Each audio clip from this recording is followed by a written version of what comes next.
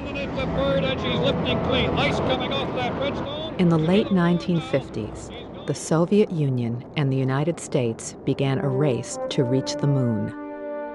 American engineers needed to carefully answer a basic question: what is the best way to land a human on the moon?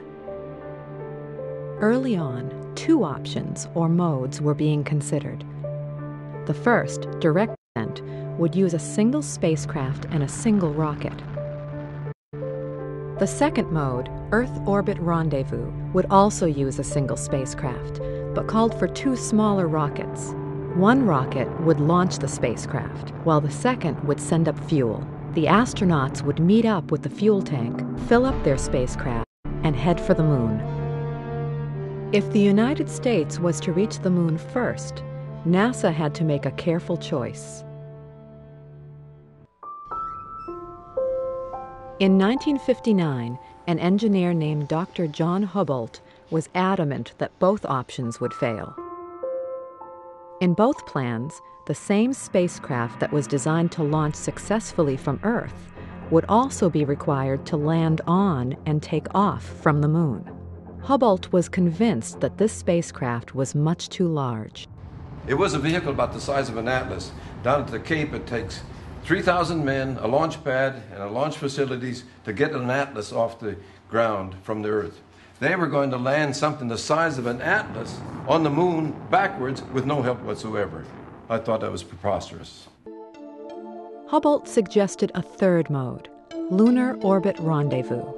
The key to this approach was to capitalize on the weaker gravity and lack of atmosphere on the moon. The main spacecraft would not go down to the moon at all. Instead, the astronauts would taxi down to the moon on a separate lander vehicle that would be lightly built and specialized for takeoff and landing on the moon. Sometimes we call it the bug, sometimes we call it the lunar schooner. But the idea was that we go there, we would land with the small lander, but keep the command module in orbit. After we explored, we'd take off again, make the rendezvous again with the command module, dispense with the lander because it's done its job, and then we'd return to Earth in a very normal way. Hubbold was convinced his plan could get America to the moon safely and more efficiently. But many at NASA opposed the idea. I remember expressions like, "This is the most ridiculous thing I've ever heard of, the most unsafe thing. How could anybody go up there and land and rendezvous 250,000 miles away?"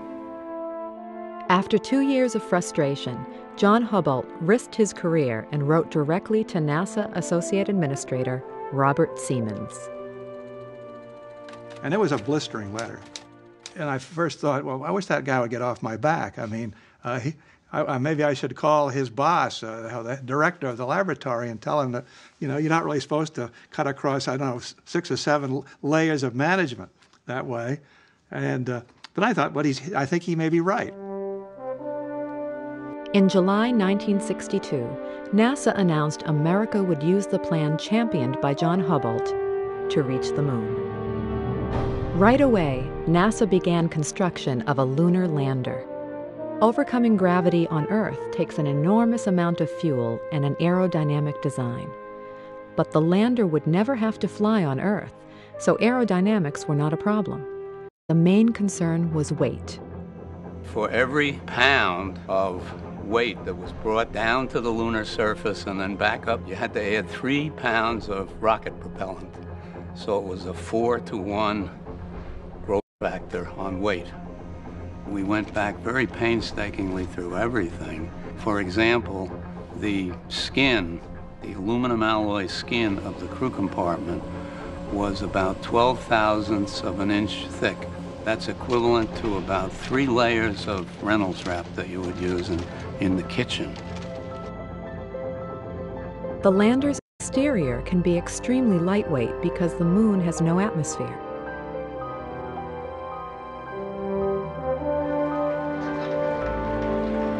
And all of a sudden, the motions of everybody came through. They all got up and clapped. Von Braun was sitting right in front of me. He turned to me with an OK sign. He said, "Thank you, John." That's the biggest compliment I've had in my life. This historic moment was achieved by using a landing vehicle designed for the unique conditions on the moon. It's one small step for man, one giant leap for mankind.